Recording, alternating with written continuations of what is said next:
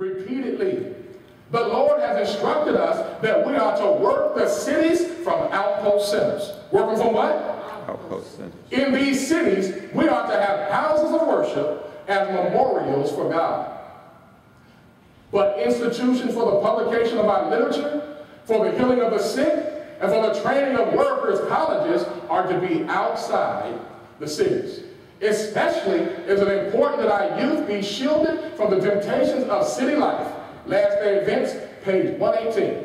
And so she said the Lord has repeatedly instructed us that we are to work the cities. We have to do what? From outpost centers. We'll expound on some of this as we move forward. Wherever a church is established, all the members should engage actively in missionary work. They should visit every family in the neighborhood. Does it say 50% of the families? Does it say 30% of the families? Does it say 99% of the families? They should visit every family in the neighborhood and know their spiritual condition. Christian Service, page 12. So we're being told in the Penitentiation that although we're counseled to move out into the country as the Lord opens the way, that we ought to have our churches in the city. Have our what? Churches. As memorials of God. So based on the Penitentiation, our churches are to be in the city.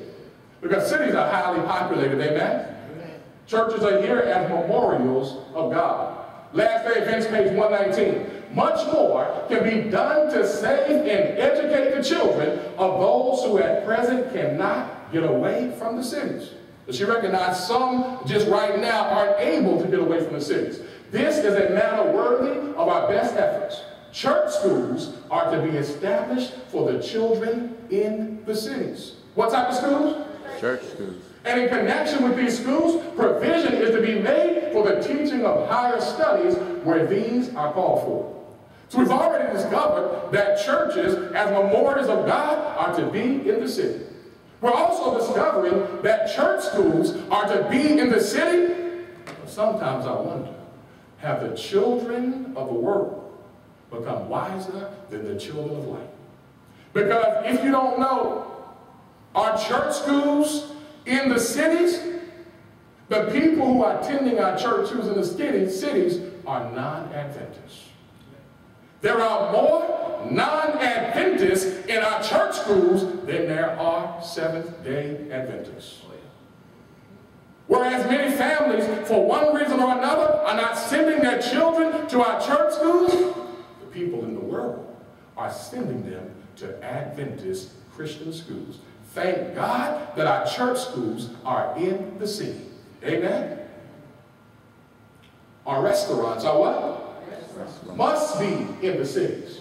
For otherwise, the workers in these restaurants could not reach the people and teach them the principles of right living. Last Day Events, page 119. So we've discovered that our churches are to be in the cities. We've discovered that church schools are to be in the cities. And we're discovering that our restaurants are to be in the cities. Amen? Doesn't that make practical sense? Amen? Because the health message is the right arm of the gospel. And we know that there's populated cities all around. And even people in the world are starting to move towards a more balanced and healthy diet. I was recently told about a man in New York, a Seventh-day Adventist, who opened up a vegan restaurant. And there are many non-Adventists in the busy, crowded area of New York who come to his restaurant and learn the benefits of healthy eating. And many of their lifestyles have been completely changed. They've been exposed to the Bible and in some instances to Ellen White's writings, counsels on diets and foods. Our restaurants must be in the cities. The cities are to be worked from outposts. From what? Said the messenger of God, shall not the cities be warned? Yes, not by God's people living in them, but by their visiting them. By them doing what? To warn them of what is coming upon the earth. Country Living, page 30. You know, sometimes when you even start talking about country living, it turns people off. Because many people have approached it in a very imbalanced way. But saints of God, we're going to approach it in a balanced way, amen? by the grace and the power of God, allowing the council to speak for itself. Last Day Events, page 96. In fact, there are some ministers, because this is an unpopular subject, who won't even touch the subject, who won't even educate the people. But we're being told, educate our people. And when the Lord gives the word to educate, it behooves us to educate, amen? The Lord will have his people looking about them and securing humble, inexpensive places as centers for their work. And from time to time, larger places will come to their notice, which they will be able to secure at a surprisingly low price. Last Day Events, page 96. If we just seek the Lord about this, say, Lord, what would you have me to do? Give me the courage and the grace to follow your counsel as you lead. We're being told, when we try to set up a missionary outpost, that we'll be able to secure places at a surprisingly low price. Because we already discovered from the recent study, for the first time in history, more people live in the city than they do in the country. The Lord calls for his people to locate away from the cities. For in such an hour as ye think not, fire and brimstone will be rained from heaven upon these cities. Proportionate to their sins will be their visitation. When one city is destroyed, listen to the counsel, saints, let not our people regard this matter as a light affair, and think that they may, if favorable opportunity offers, build themselves homes in that same destroyed city. Last Day Events, page 95. Now that's starting. So notice, if someone lives in a populated city, and that city is destroyed and ransacked, we're being told, let us not think that we should rebuild in that same city that was destroyed. Now, did I make that up, saints? I'm reading straight from the counsel that God has given. Get out of the cities as soon as possible and purchase a little piece of land where you can have a garden, where you can have a what? Garden. Where your children can watch the flowers growing and learn from them lessons of simplicity and purity. Last Day Events, page 95. Out of the cities is my message at this time. Be assured that the call is for our people to locate miles away from the large cities. One look at San Francisco as it is today. That's back in the early 1900s, late 1800s. Is San Francisco worse today? Oh, yes. One look at San Francisco as it is today would speak to your intelligent minds, showing you the necessity of getting out of the cities. Last Day Events, page 95. The end is near. The what is near? Notice this, saints. This is sobering. And every city, every what? Is to be turned upside down every way. There will be confusion in every city. Everything that can be shaken is to be shaken, and we do not know what will come next. The judgments will be according to the wickedness of the people and the light of truth that they have had. Last Day Events, page 111. Now we study natural disasters, how Satan studies the secrets of the laboratories of nature, how he's poisoning the atmosphere, and how he's trying to wipe out life. But also we discover in the bit of inspiration that judgments will be according to the wickedness of the people and the light of truth that they have had. Lord have mercy. The time is near when large cities, when what? Large cities. Will be swept away. And all should be warned of these coming judgments.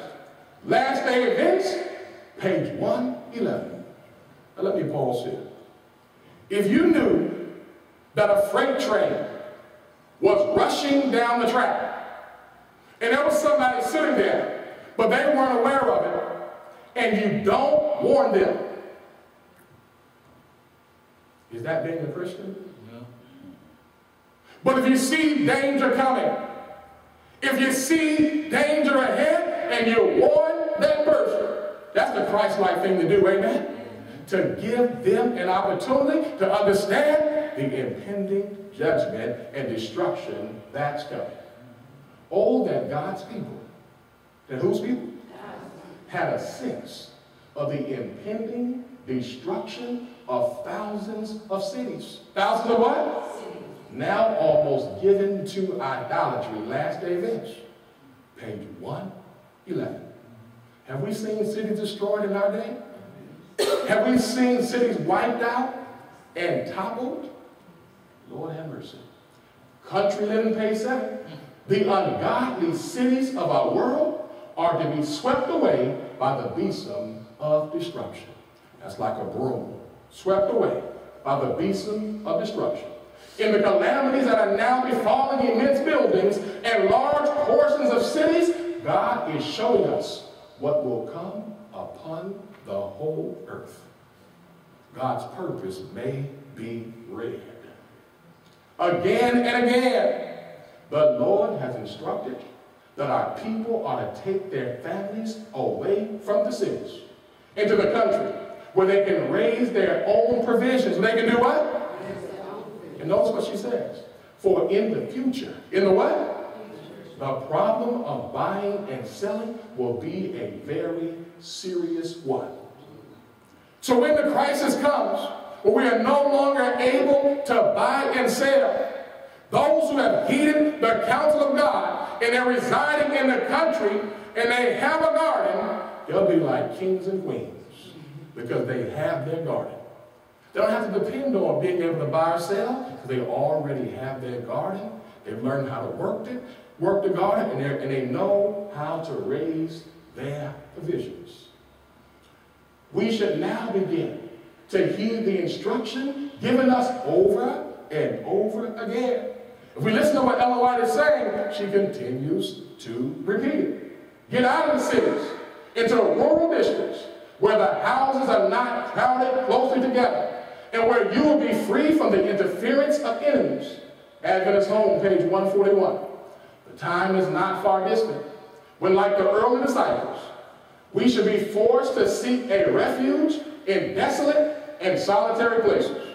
As the siege of Jerusalem by the Roman armies was the signal for flight to the Judean Christians, so the assumption of power on the part of our nation and the decree enforcing the papal Sabbath will be a warning to us.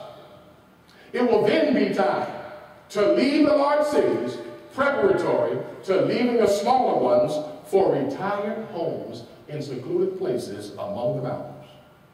So she says the time is not far distant when, like the early disciples, we should be forced to seek a refuge in desolate and solitary places as the siege of Jerusalem by the Roman armies. In other words, as they began to surround Jerusalem was a signal for the flight of the Christians, Judean Christians, so the assumption of power on the part of our nation in the decree enforcing the papal Sabbath will be a warning to us. It will then be time to leave the large cities, preparatory to leaving the smaller ones for retired homes in secluded places among the mountains. That statement was written in 1885, but notice this one in 1897. The Protestant world have set up an idol Sabbath in the place where God's Sabbath should be. And they are treading in the footsteps of the papacy. Treading in the what? For this reason, she says, I see the necessity. I see the what? Of the people of God moving out of the cities into retired country places where they may cultivate the land and raise their own produce. Thus, they may bring their children up with simple, healthful habits. I see the necessity of making haste to get all things ready for the crisis. So she's saying, I see the necessity of making preparations now. Because when that Sunday law hits, if we don't have a place in that country already, it's going to be quite challenging, amen? But if we made preparations ahead of time, we will already have a place in the country, amen? And the Lord will open the way as we ask him to lead us and guide us through his providential leading.